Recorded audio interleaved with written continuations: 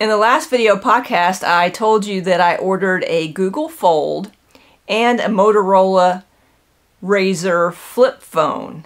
Why did I order both? Well, the Pixel Fold doesn't get here. When I ordered it, it said it wasn't going to get here until the first week of August. Now that's changed, and now it is like the middle of July. I haven't checked it today, so maybe it's even sooner now. I didn't want to wait that long because impulse control, so I also ordered a Motorola Razr flip phone. I was really kind of more curious about the Motorola flip phone because I've never tried that format of a folding phone before. I've had the Samsung Fold, but I've not had one of their flip phones. So the Motorola Razr came last Tuesday, I believe, and I got a chance to play with it for a few days. Here it is. And I have thoughts. Now, if you recall, I said that I wanted to take a break from the iPhone for just a while, or longer, I don't know, to see if I could make Android be my new daily driver. I've been using an iPhone for the last 3 years, and I think it's time for a change just because, you know, I get bored, like we all do with devices, and we want to try something new. That's why I ordered the Google Fold, the Pixel Fold, and then I ordered the Motorola Razr flip phone. Well, like I said at the start, I've had the Motorola Razr flip phone for a few days now, and I did completely switch over, took the SIM out of the iPhone, put it in here, turned off the iPhone, and I have mixed feelings about this. I like the phone because it's small and compact. I mean, this is cool, right? I also like it because when it opens, it is, let me open it here, unlock it. It's pretty tall and skinny. It is a little bit taller, just slightly taller than an iPhone, if you can see right here, just slightly. And I found myself always opening this. Although this has a nice large display on the, let me unlock this, so, come on. A nice large display on the front, and you can run quite a few different programs. You could bring up your Google Mail. You could have a full-size calculator there.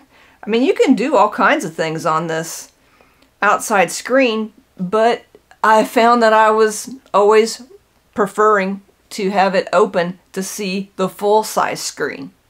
It just felt more natural to me.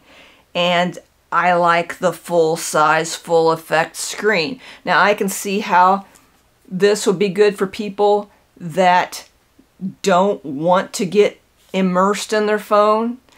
You know, start scrolling through their emails and TikTok and Instagram and everything else because it's not as easy or comfortable to do it on this outside display. I can understand that. But that's not me. So, it's almost like if I'm going to use this open all the time, then what's the point of having a flip? But on the good side, I have noticed some good things. One is that let me try to close this again.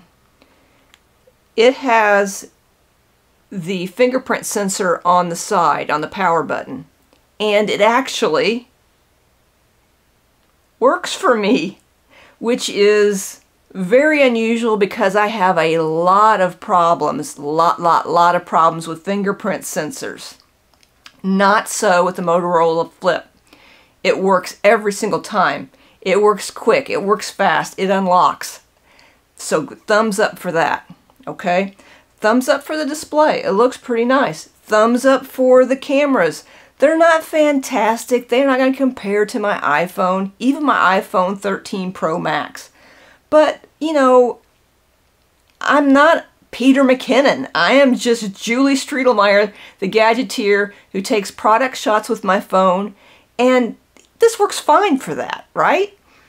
I'm not like trying to be an artist or anything. I'm just taking snapshots. I'm not zooming in like crazy to see if it's how many pixels are in, you know, pixel density, all that. I'm just taking pics that, you know, I can flip through, enjoy, remember memories, take product shots, and this works perfectly fine for that. But, and there's a big but. Ha, big butts. I like big butts, and I cannot lie. There's two problems. One, the cameras are good, but my favorite app that I use all the time, sometimes hours a day, is Marco Polo. It's kind of like FaceTime, only like the FaceTime that's coming soon with Apple, where you can record a message and watch it later. Well, Marco Polo did that first. And what's great about it is that it's like a walkie-talkie. I can record a video and send it, and my sister sees it, and then when she gets a chance, she responds, and then when I see it, I can respond. You can watch it while they're doing it live, while they're recording live, but you answer after they stop. And we use that all the time, just to talk back and forth with each other. My sister, my niece, Jeannie, my better half, we all use it, and we love it. But the video quality on the Motorola Razr versus the video quality in the iPhone for the Marco Polo app, there is no comparison. Marco Polo on the Razr is terrible. It looks terrible. The video quality makes people look washed out, but I also noticed right away when I first started using it that there's static in the background of videos. And I first attributed it just to using the Marco Polo app, but then I found that all audio in videos on the Razr have static in the background. Let me show you what I mean. Here's an example. Okay, I'm recording this with the Motorola Flip, and as you can tell by the fact that my logo is backwards, I'm using the front-facing camera. My hands are nowhere near the microphones, so that's not the issue. But I am sure that there is static in the background because I've done quite a bit of testing. I think that this is just a defect with this particular phone because I talked with one of my other writers, Greg Cleveland, who writes for the Gadgeteer. He just got a Motorola Razr Flip too, and his does not have the static in the background. Okay, now I'm going to flip to the back-facing camera so that you can see the video quality there too. Maybe you can see it in the camera there. I can't tell if you can see it or not.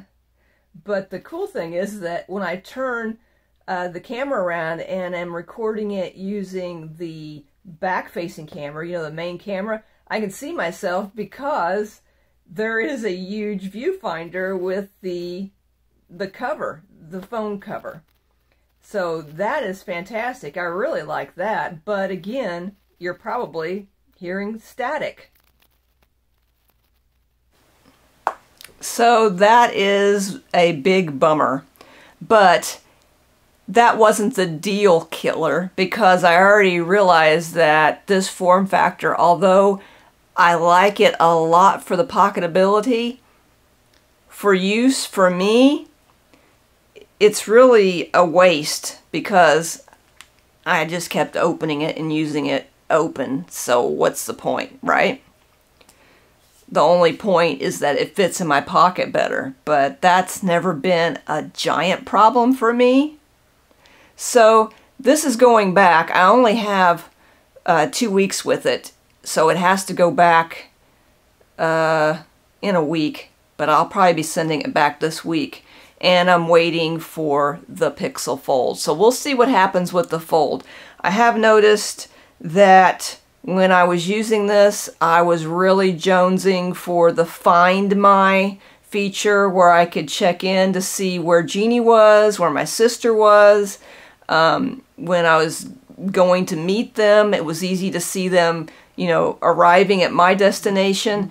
And I miss that a lot. I know that there is a way to do it with Google Maps, and I started playing with that option last night.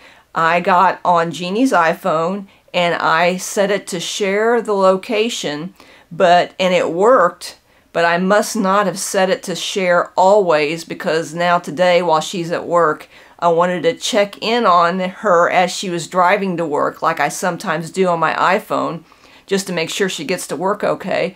And it said she's no longer sharing her location, and she doesn't know how to turn that off, so it either timed out or something else is going on. So I'm going to be sure and test that more with the Google Fold, because that is another feature that I want and am not willing to give up.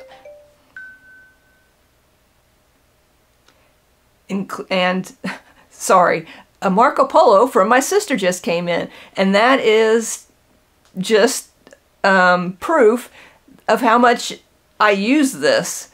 When she's home from work, we sit there and talk all day long. So the Marco Polo experience for me is very important. And some people might think, you're just basing all your wants and needs on one main app. And well, if it's an app that I use all the time, or a feature that I use all the time, yeah, why not? Because that's what I do. That's what I use. So we'll see what happens with the Pixel Fold. I'm going to assume that Marco Polo will be a lot better. Now the Find My feature, trying to get around that remains to be seen. That is not as big a deal breaker as the Marco Polo app. But I just wanted to give everybody a quick update on where I'm at with this Android experiment, and I'll be back again with my thoughts on the Pixel Fold as soon as I get one. I hope everybody has a wonderful holiday tomorrow, 4th of July, and a great rest of your day today. See you later.